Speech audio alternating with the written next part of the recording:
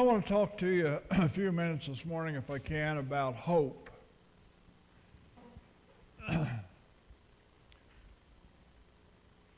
Hope is not something that you can always see,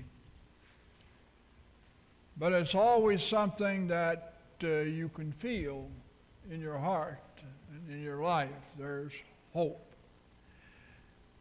Greta Wiseman, who was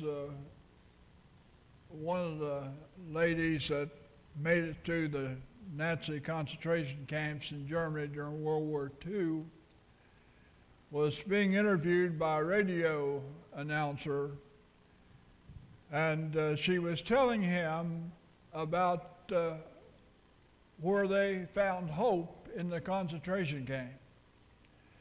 And she said, one day we were standing in line waiting for a review. We'd stood there for hours.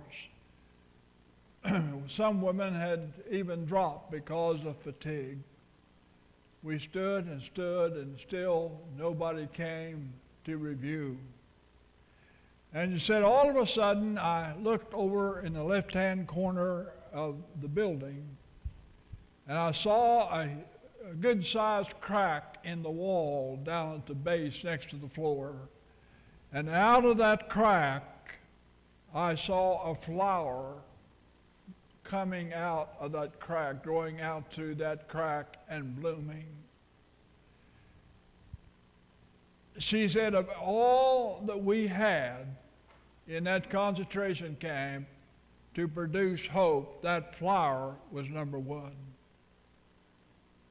We were very careful to nurture, once we found it, to nurture that flower that would continue to grow because it was a symbol of hope. Isaiah the prophet knew what she was talking about. Isaiah prophesied from 700 to 740 BC. During that 40 years of his ministry, 4 times the Assyrian army, plus 1 time the Egyptian army, invaded and pillaged the countryside and destroyed everything in sight, including man, women, child, and beasts. They were people who were looking for hope. Was God just going to sit up there on his throne, if that's where he was? If he going to sit there and let them destroy the people that he had called out of Egypt, brought them across the Red Sea and promised them the promised land? Was God just going to stand there, sit there and watch all this happen? No. Isaiah said, no, he won't. For the time is coming when God will cause a shoot to rise up from the stump of Jesse. Think of that.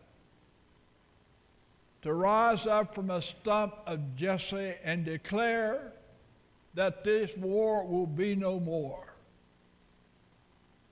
That there will be peace. The wolf will lie down with the lamb. The lion will lie down with the goats. A little child will thrust his hand into the hole of poisonous snakes and not be bitten. There will be nothing but peace on earth. That's what Isaiah saw. That's what Isaiah saw. He refused to give up. He would not give up. How many of you watched The Voice? Do you see The Voice this past week? Well, Janet and I, that's sort of religion with us. We watch The Voice every time we get a chance, and we don't seldom see it when it comes on, so we record it. Then when we get time, we can play The Voice back. They were competing on The Voice for the top 3 in the competition. One of the competitors was Craig Wayne Boyd. he had to decide with his guide what he would do to get into the top 3. And when he came out and started to sing, what do you suppose he sang? On a hill far away stood an old rugged cross. And I said to Janet, as long as somebody in the world today, in a setting like that, can come out and sing the old rugged cross and do it with tremendous strength, there's hope in the world. There's still hope. I tell you, I don't know about you folks, but there have been times when I've sort of despaired in the last few years about our country. I wondered if the best hasn't already come and gone, and that we'll not see anymore the best. We'll only experience the worst.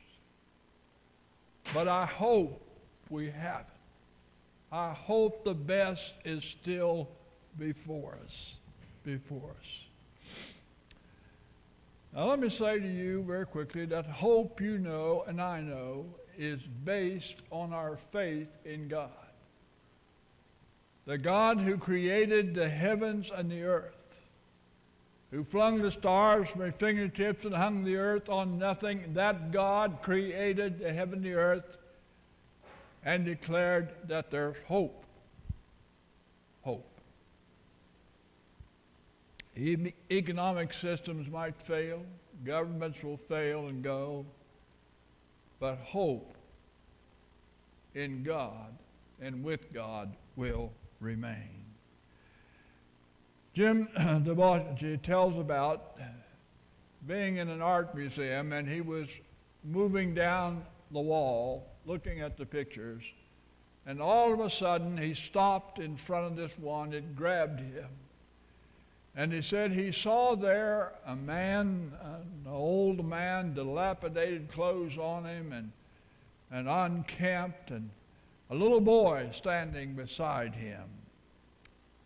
And the little boy was standing there looking forlorn, desolate. And underneath it was these words, "Hush, child, God ain't dead yet.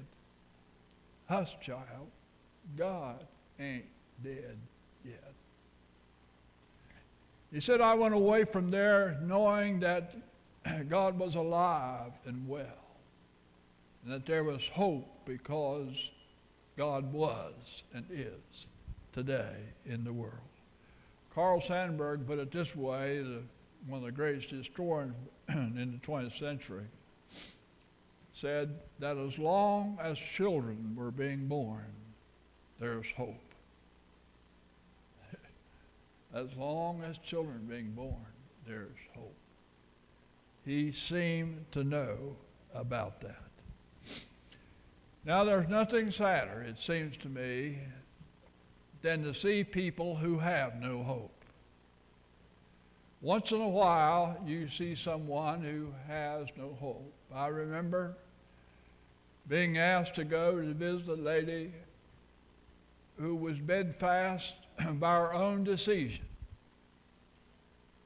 She wouldn't get out of bed for her husband. She wouldn't get out of bed for her kids. She stayed in bed.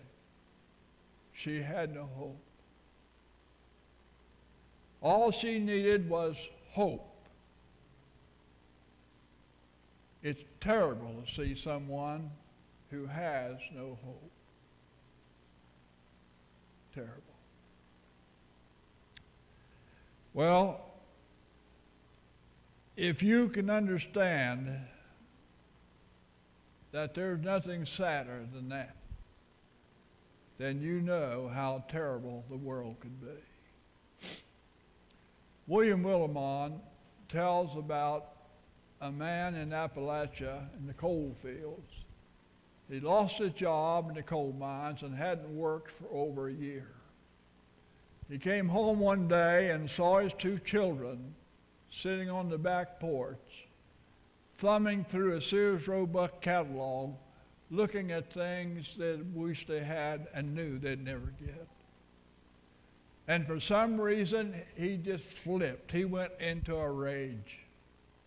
He ran outside, pulled his belt off, and thrashed both of those kids, grabbed that Sears Roebuck catalog and tore it to pieces, and went out in the yard and sat down and bawled like a baby. Hope. When hope is gone, we live in a situation that's not very funny, nor it's not easy to live in. We need to know that there's hope out there for us in the world today. Hope is what Christmas is all about, isn't it? We have hope because Christ was born in a manger in Bethlehem. Hope. Knowing that God is and that He loves and cares for us is so important. Arthur Gordon tells about a parachutist who making his 19th jump. And his chute got some way, didn't open up properly and got tangled up, and he pulled his secondary chute and it got tangled up in the first one. He went plummeting to the earth 60 miles an hour and fell in to the edge of a lake. His body was just riddled to bits. The only thing was that he was still alive. They gathered him up, took him to the hospital, and he was in the hospital for some time. Couldn't move his arms, couldn't move his feet, couldn't move anything except his head. He could think and all that, but that was it. And one day a nurse came in to see him, wheeling a man in another wheelchair. And the man came in and told him who he was and told him how a year or so ago he had been in an automobile accident and his spinal cord had been severed and he was numb from his neck down. And yet, he said, I can see, I can talk, I can sing, I can feel. Yeah. He kept coming back to see this man. And he'd always start his conversation, and yet I can do this, and this, and this. Well, to make a long story short, the man who had been in the airplane accident, parachute accident, finally got out of the hospital. 3 years later, he was walking down the street without one limp in his body. And when someone asked him how all that came about, he said this, and yet. Those two words were the words that brought hope to me in my situation. And yet, I can see, I can sing, I can hear, I can think, and yet. Well, we live in a world where hope really abounds. And we need to be carriers of hope. I want to stress that to you today. When you leave here, if you come into contact with somebody that needs hope, plant a seed in their lives, in their mind, in their hearts, that pre-adventure they'll have hope.